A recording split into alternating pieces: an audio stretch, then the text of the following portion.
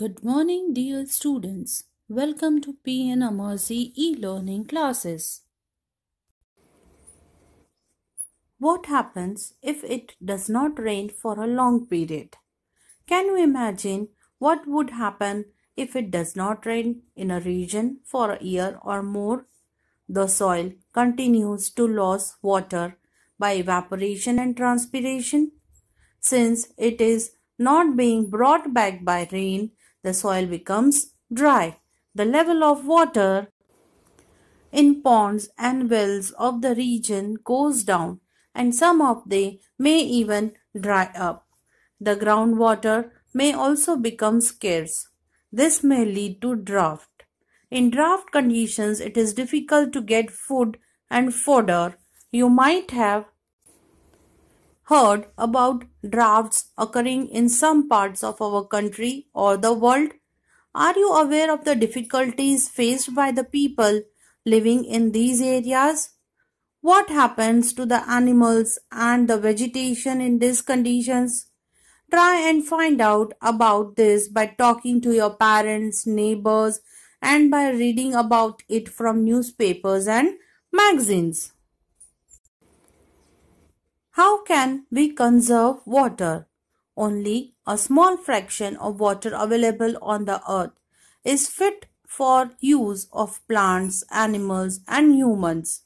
Most of the water is in the oceans and it cannot be used directly. When the level of the groundwater decreases drastically, this cannot be used anymore.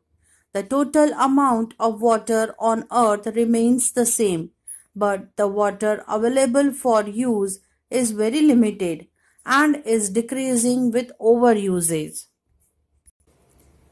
The demand for water is increasing day by day.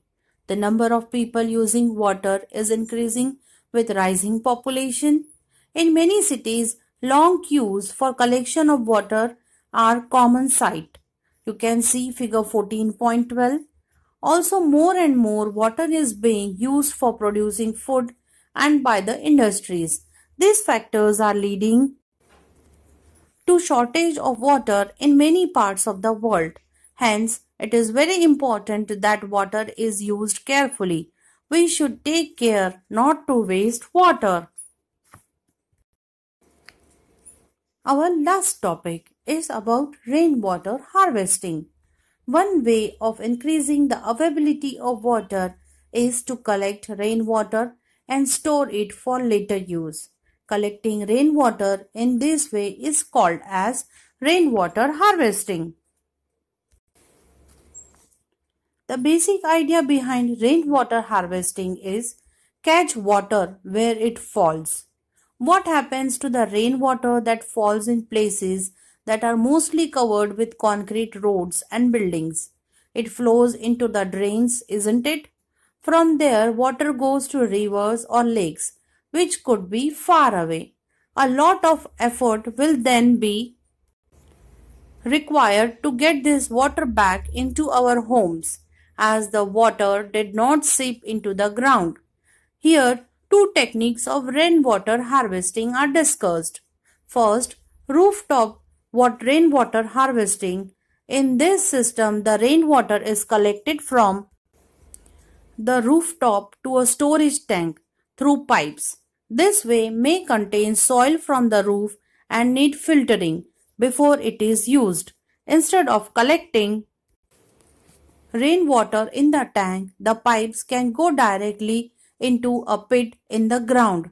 This then seeps into the soil to recharge or refill the groundwater. Another option is to allow water to go into the ground directly from the roadside drains that collect rain water. Thank you, dear students.